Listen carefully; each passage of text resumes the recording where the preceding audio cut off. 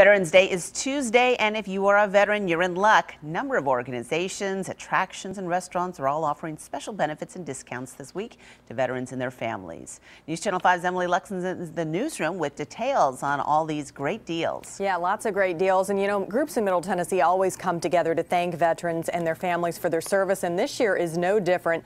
And things actually get started today. Active military personnel and their families, as well as veterans, can get into the Nashville Zoo for free. It is Military Appreciation Day from 9 a.m. to 4 p.m. Visitors must show their military ID, veteran organization ID, or other official military identification to get in free.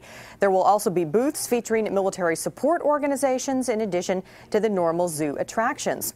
Now on Tuesday, Tennessee State Parks will be offering veterans one free night of camping and or complimentary round of golf. Just provide your military ID.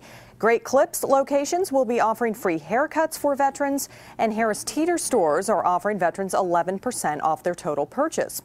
Also on Tuesday, there are countless restaurants offering free food to veterans, from free donuts and coffee at Krispy Kreme to dessert at Cracker Barrel. Also Texas Roadhouse, Marco's Pizza, Applebee's, Chili's, Golden Corral, O'Charley's, and Olive Garden, and many more will be offering free meals.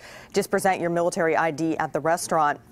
And you may want to check with that restaurant ahead of time just to confirm those offers. And there will also be parades in several Middle Tennessee cities on Tuesday. We'll have coverage of that coming up this week. Jennifer, back to you. All right, Emily, thank you.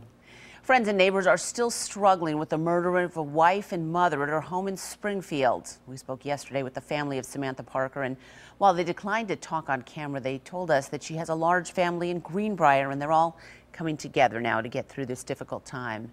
Meanwhile, the Parkers' neighbors are also still trying to make sense of the horrific crime. But it is scary and unfortunate, so.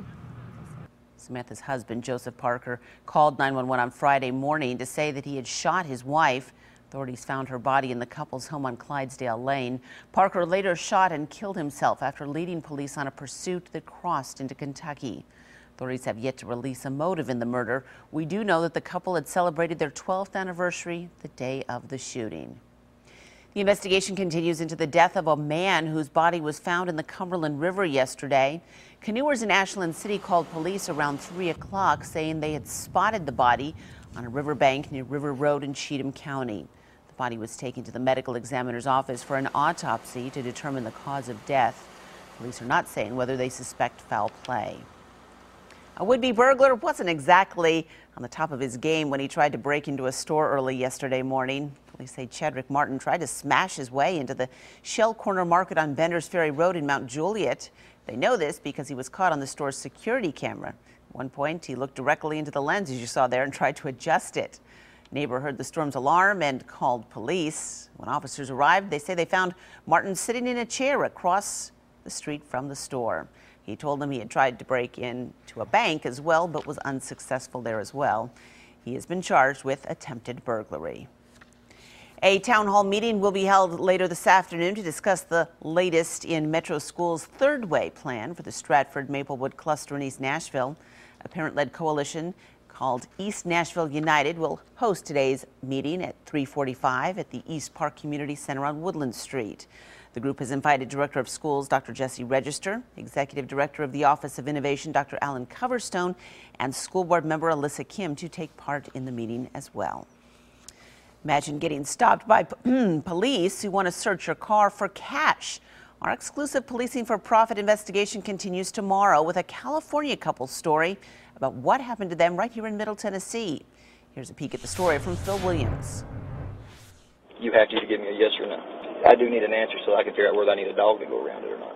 I was getting upset because, you know, he kept on asking me over and over, and I said, you have no reason to search my car. You run your dog. That's when agents brought out a drug dog to sniff around their car. If that dog does not hit, they don't get to search your car. No.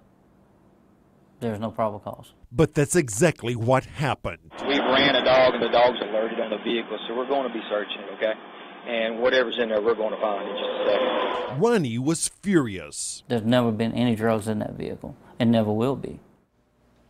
You can see this latest chapter in Phil's Policing for Profit investigation tomorrow night at 6 o'clock.